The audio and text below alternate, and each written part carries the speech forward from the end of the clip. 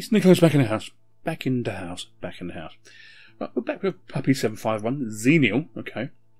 And I just thought I'd show you how I'll get along with it, okay. This was supposed to be put up a couple of days ago. I've just been so busy and I've done a couple of live streams and stuff, haven't I, really?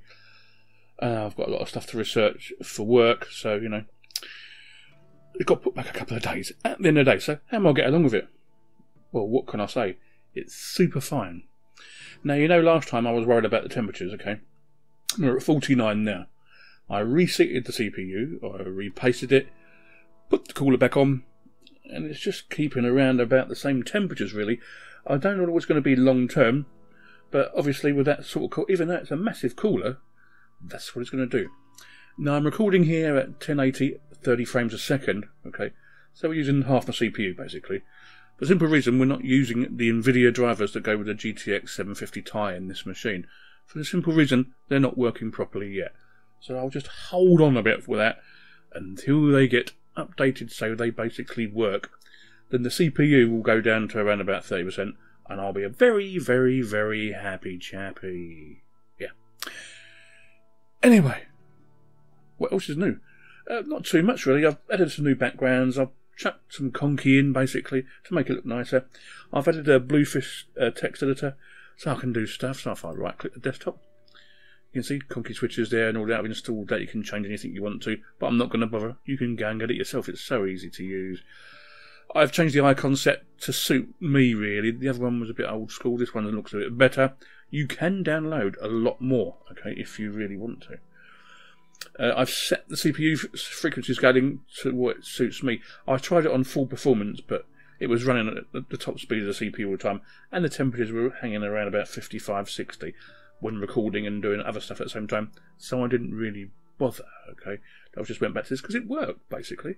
For what I needed to do, it just basically works. Now, as you can see, we're recording here. It's super fine. It's okay. It does the job. It's a 4-core machine. Yes, it's 10 years old, maybe more, but it does the job. But can you see? I'm only using 380, 370 of RAM while recording, okay? Yeah, I know. Super fine. What else is new for me from this? Okay. I have not installed Pulse yet, okay? What I'm going to do, once I've finished this video, I'm going to install Pulseaudio and everything that goes with it, just to make it easy for me at the end of the day. Oh, yeah. I mean, I was going to remaster a live CD, but I thought, no, I can't be bothered, really. All the usuals here. I've not really installed too much more, to be honest with you. There's a few things installed. Hang on, where are we? Bluefish I've installed, just for basic coding. Just basic. I normally use Trinket, because it's what we use at school, basically. If I'm using the same stuff that I'm using at school, it's fine, so I can show the kids where they've gone wrong. But if you don't want to use an online thing, Bluefish is fantastic. You can do whatever you want, HTML5, your CSS is here, everything is there for you, and it's really easy to do, okay? So if you want to get into a bit of coding or do more, that's the one for you, okay? Where else was I? Okay, business. You know what? I didn't bother installing Libre Office because I don't really need it, okay? I can use Google Docs if I really want to, and because I'm on the go all the time, it's probably a good idea for me, because then I can access it on my phone, and I do carry a tablet with me as well, and I do carry laptops with me wherever I go. So that's probably a better idea. Yes, I still have hard copies, but hey, you know what I'm saying. What else have we got here for you? No. Plenty of browsers, yeah. I still only tend to use Firefox and Google Chrome. I did install the Flash player for the simple reason if I go down to the Chrome web browser, and I'll show you what I mean. And now you'll see the CPU start eating stuff and the heat getting a bit hotter. Okay. Quick drinkage. This is a real short one, by the way, guys. Well, not too short, but you know. So anyway, we're going to go to over to Scratch. Now, if you've used Raspbian, you know Scratch 2 comes with it by default. Now you can get it from GitHub, and some repo has it as well. But if you don't want to install it, you can just use the online one here. So if I click Create here, this is Scratch 2. You can download Scratch 1, and that'll install fine from the repos. But if you want Scratch 2, like we have here, which is the most current one, which is what we all use in schools all over the world, or world, whatever you want to call it, it's all here for you, okay? And you can save your projects to your root directory or your download directory, wherever you want to store them, okay? On another note, there's a couple of things I want to say. I've installed Steam. Yeah, it works all right. Okay. It doesn't play some games because I've not got the NVIDIA drivers. Okay, but for base games, it does all the basic ones perfectly fine. Okay, there's not much new here for you. Did I show you Caden Live last time?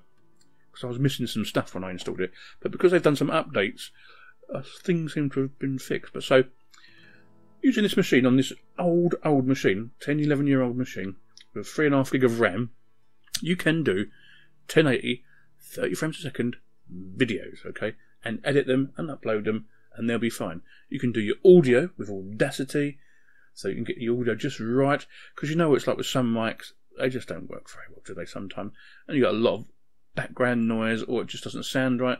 But Audacity is here, and that's going to click now, isn't it? Watch. Yeah, it's going to click.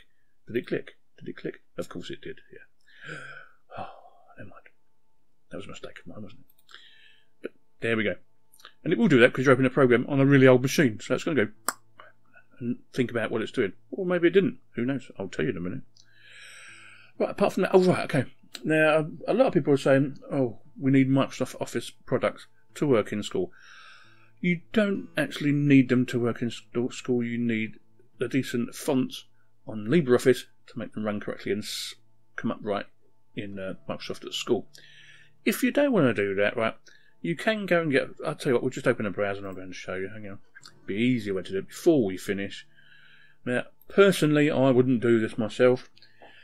But if your kids are getting on your nerves, so if I go to Microsoft Office 365, okay, if you really wanted to, you can install it and pay for it, okay?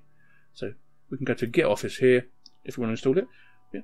If you want to, I mean, just because you're using Linux, you don't have to use everything that comes with it. You can just get what you want. I mean, you can get Office and Student Home here, but I'm not sure if that's online. But I know Office 365 is online, okay? You can just use it online and access it from wherever you want to, yeah? But 79 squids? Oh, ouch. Hit me just there. But you can try for free if you want to. Yeah, just try for free. Is it worth £79 a month? Sorry, £79 a year? That's entirely up to you. Nothing to do with me whatsoever. Hopefully the video won't get flagged for showing you that. But some things do. But yeah, on the whole, Puppy 751 is probably the best pup that's been out. If only John would get out of his bed and do some more stuff, we might have an alternative to this 751 and the Slack version of Puppy, okay? There are other versions of Pup out there, including Fat Dog. Fat Dog, I did like Fat Dog, don't get me wrong, it ran on my current machine, but it did have a few little ickle-bickle problems that just need ironing out. But yeah, it's still new, so don't worry about it. And I have noticed this one here, the temperature's not gone over 51, so reseating it has done a bit of a job. It's a couple of degrees lower than it was before. But on the desktop, this is just fine. I mean, what do you want from this sort of machine? You can actually make this machine. I actually built it, okay? I built a machine like this for somebody. We could do it now, couldn't we? No, I've done it in a video before, so I'm not going to do it again.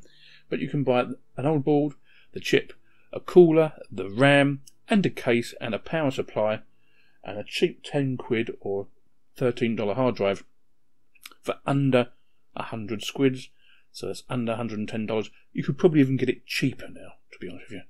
Even cheaper. So if you just want a quick backup machine like this one here, or something you might just want to use for a change, you know. This machine gets sat opposite mine behind me, okay? So we can go to and fro. But it just works. You can just boot up where when you want to. Anyway, that's the Puppy 751 Xenial update. It's super fun. Go and download it, install it, give it a go. Whoosh over the top. Those